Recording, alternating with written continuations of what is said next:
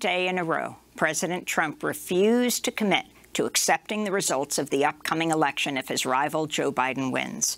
Trump was asked about the election as he left the White House to campaign in North Carolina. Mr. President, are the election results only legitimate if you win?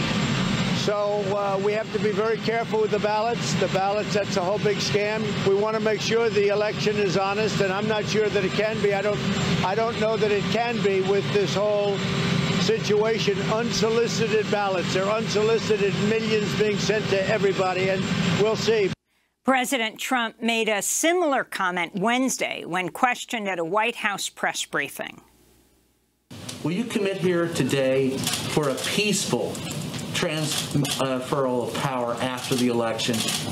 Well, we're going to have to see what happens. You know that I've been complaining very strongly about the ballots, and the ballots are a disaster. I understand that, but people are rioting. Do you commit to making sure that there's a peaceful transferal of power? We want to get rid of the ballots, and you'll have a very peaceful. There won't be a transfer, frankly. There'll be a continuation. The ballots are out of control. You know it, and you know who knows it better than anybody else? The Democrats know it better than anybody else. Trump's remarks have been criticized by both Democrats and Republicans. On Thursday, Senate Majority Leader Mitch McConnell tweeted, "There will be an orderly transition just as there has been every 4 years since 1792, unquote. But at the same time, McConnell is vowing to rapidly confirm Trump's soon-to-be-announced nominee to replace Ruth Bader Ginsburg on the Supreme Court. Earlier this week, Trump admitted he wants the Senate to rapidly confirm his nominee because the election could end up before the Supreme Court. Meanwhile, The Atlantic magazine has revealed Republican Party officials are looking at multiple ways to subvert the election process to ensure Trump stays in power. One option would be to have Republican-led state legislatures claim the results of the election to be fraudulent, then choose a slate of Republican electors to vote in the Electoral College regardless of the outcome of the actual vote. We're joined right now by Pulitzer Prize-winning journalist Barton Gellman, staff writer at The Atlantic. His new piece is headlined, "The Election That Could Break America." Barton Gellman is author of several books, including Dark Mirror, Edward Snowden, and the American Surveillance State. Barton, thanks so much for joining us on Democracy Now! Can you lay out in detail, no sound bites, please, exactly what you found are the plans not only being talked about, but are actually being laid out all over the country, and also what then surprised you most? The president is running a campaign that is premised on the idea that he may not win or will not win if all the votes are counted. And he's looking for insurance policies.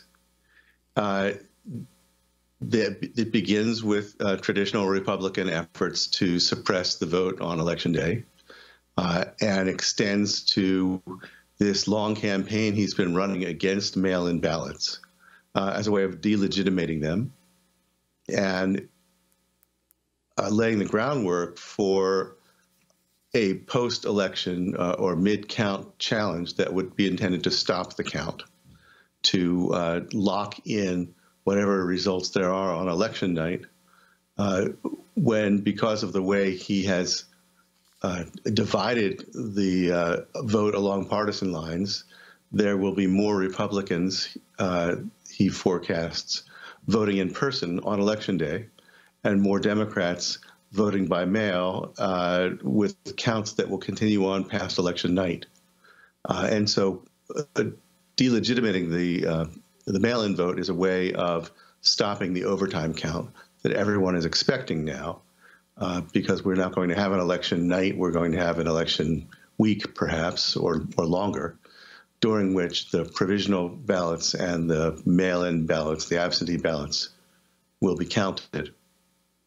Now, among the things that some Trump people are talking about is a maneuver that would start by saying that the count has been poisoned by fraud, has been rigged, is hopelessly mired in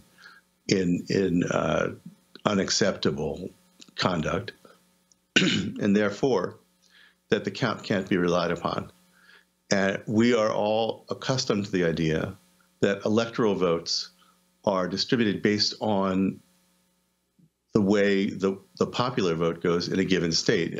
If somebody gets the most votes in my state, then that candidate gets that state's electoral votes.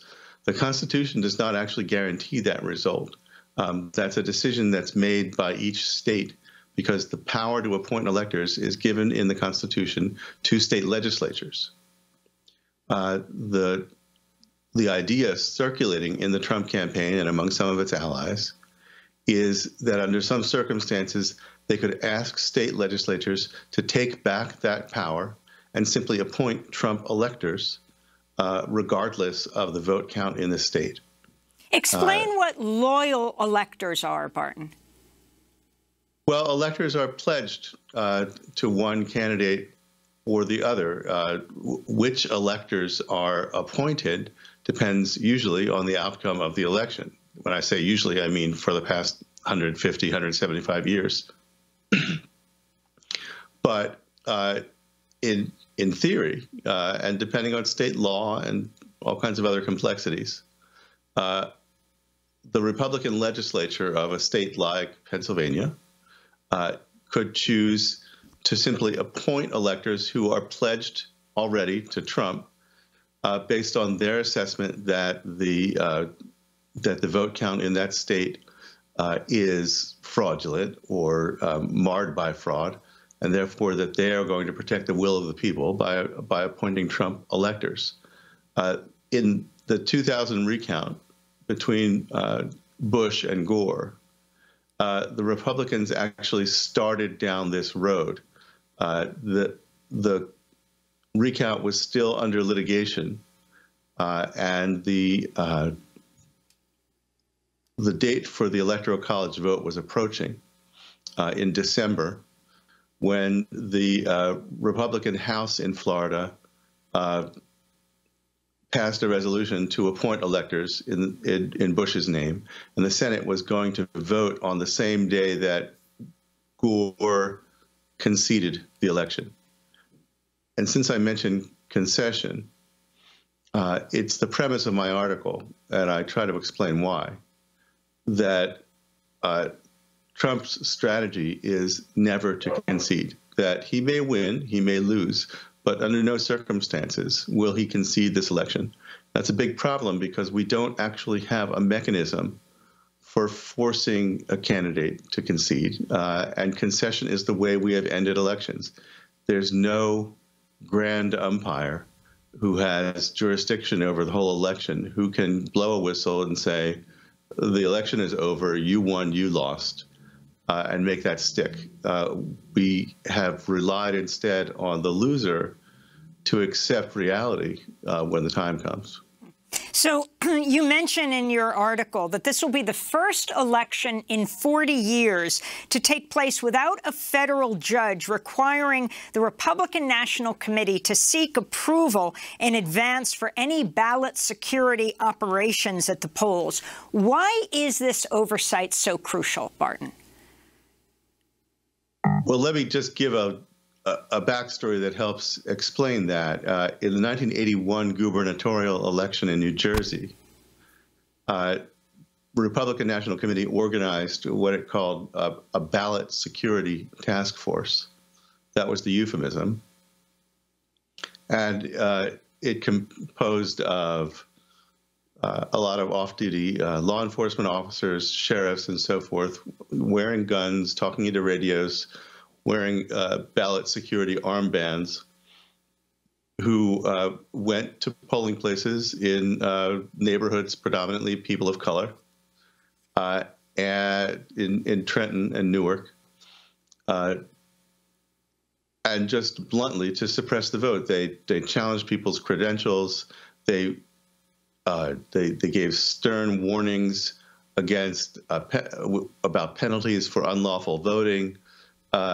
They, generally speaking, intimidated the voters and some poll workers, barging into closed areas, giving instructions to poll workers. in some cases physically preventing poll workers from assisting voters who needed help physically filling out their ballots, which is a normal function. And the Democratic National Committee sued. And after introducing evidence, quickly won a consent decree in which the judge forbade a whole long list of intimidation techniques and required that the RNC would submit any plans it had for Election Day operations to the judge for prior approval. And that lasted almost 40 years.